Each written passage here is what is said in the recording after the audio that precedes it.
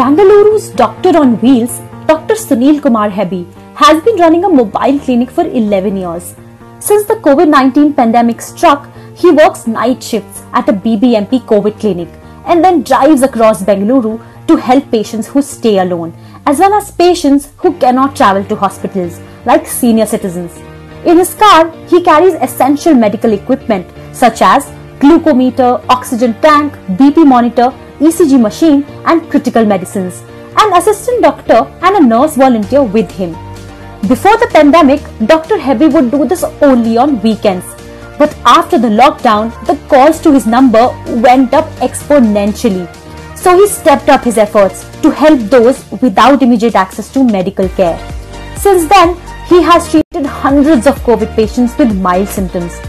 Today, Dr. Hebbi often treats 10 to 12 patients a day, sometimes traveling 120 km all over the city in his car-turned-clinic. Moreover, he does it all for free and never really turns anyone away. He is just a WhatsApp away from people in need. Interestingly, it was treating an accident victim on the road that made him decide to carry medical equipment in his car. We salute Dr. Hebbi's compassion and dedication to work. More power to him.